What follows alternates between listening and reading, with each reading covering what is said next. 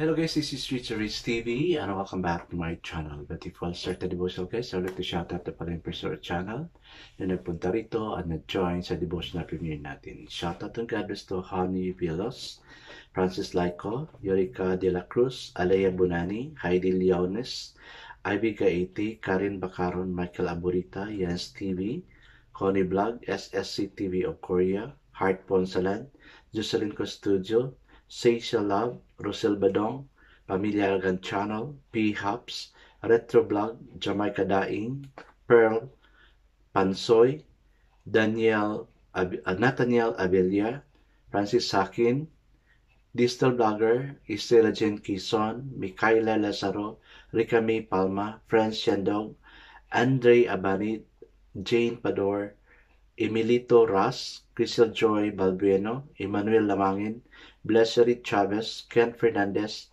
J. Dariada, John Celros Magdasal, Kirby Imba, Carl James Ballesteros. Shoutout na rin sa mga hindi nakisabay manood sa premiere but still napunta pa rin dito para manood at makinig sa devotional. God bless us all, guys.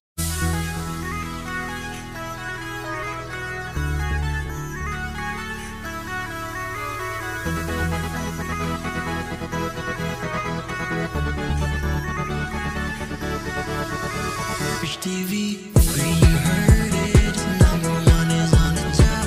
Good advice is they'll never stop.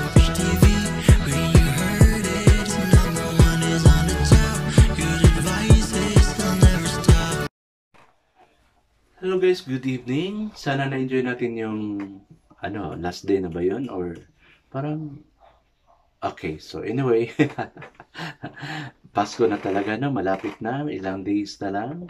By next week, we're already celebrating the Pasko, and it's Sunday and Monday sa atin, no? Kaya laban lang, ipon-ipon na tayo para may pambili tayo ng mga regalo para sa mga loved ones natin, sa mga friends natin, no?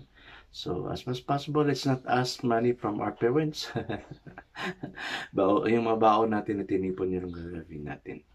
Gagastusin natin para sa mga pangparigalo.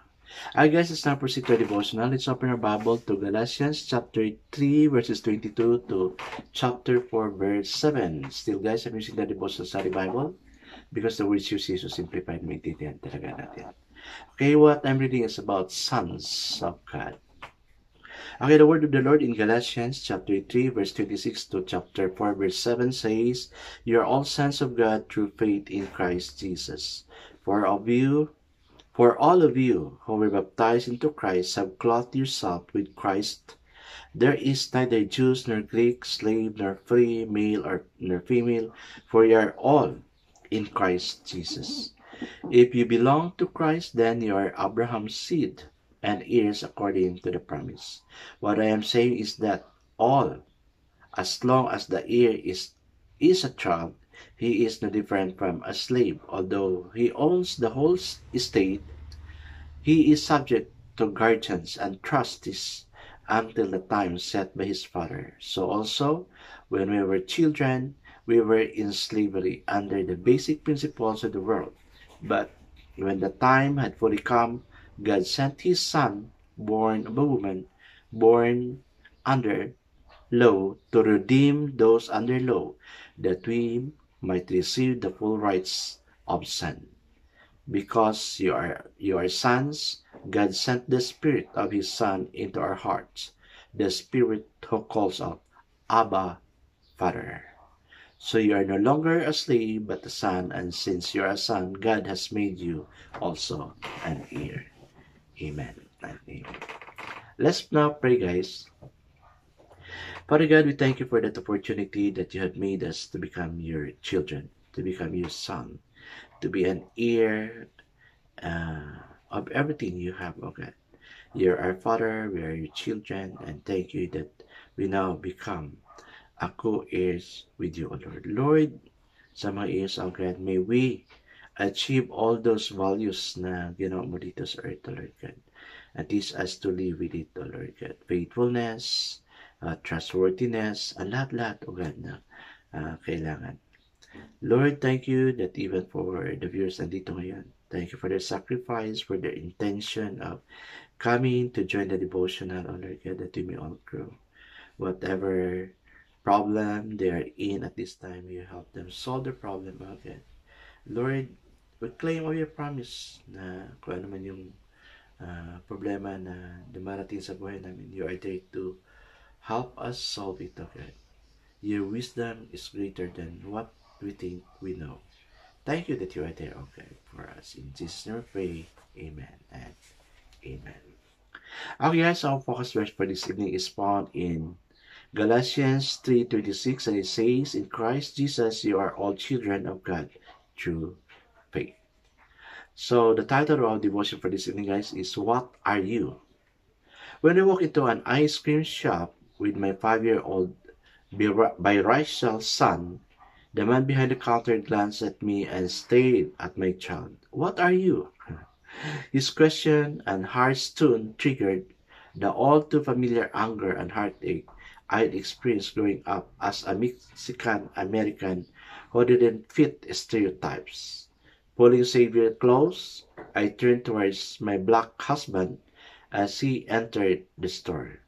With eyes narrowed, and store clerk completed our order in silence. I prayed silently for the man as my son listed the flavor of ice cream he wanted to try. Repenting on my bitterness, I asked God to give me a spirit of forgiveness.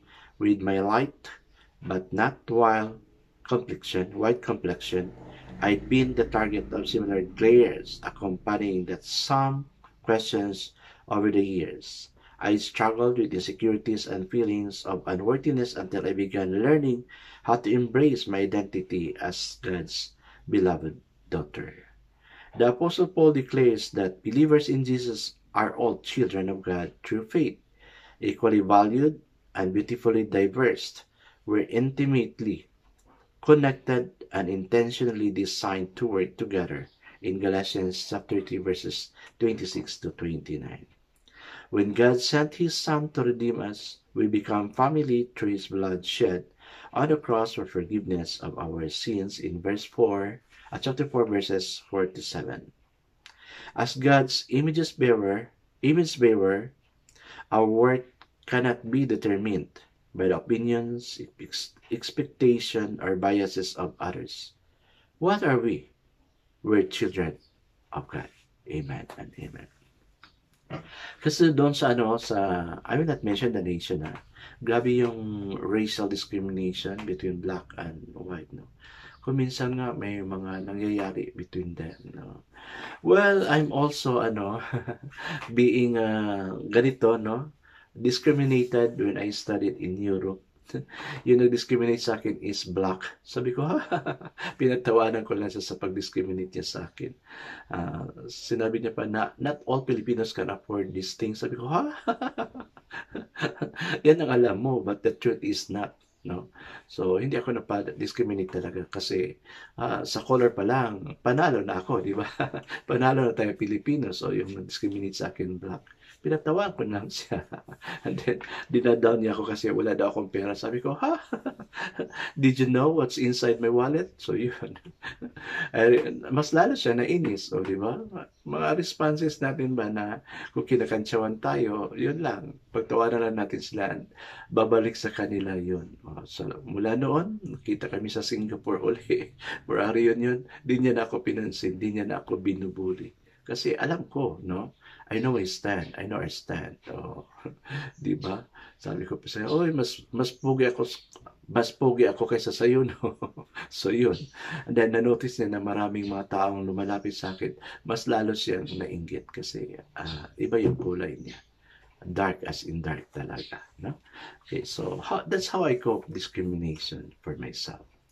So, let's now proceed to the 2 questions, guys. When have you doubted your value as a person due to the opinion, expectation, or biases of others? Yun.